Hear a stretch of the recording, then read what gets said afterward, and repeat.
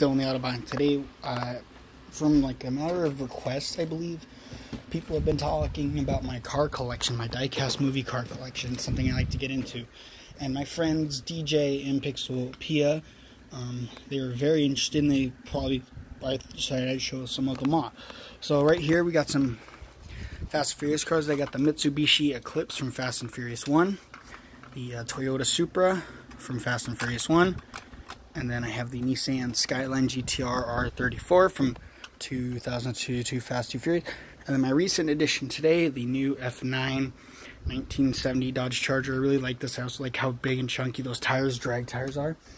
Over here we have my pride and joy, Christine. She has the working headlights too. There's a switch there. We got Dom Toretto and some Fast and Furious Hot Wheels. Got some more movie cars. Ectomobile.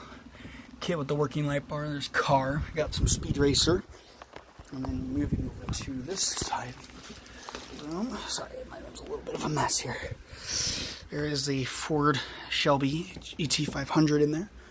And then up there, there is a Chevy Impala, I believe, from the movie Grease. And then behind there, right there, is Bumblebee, a Bumblebee.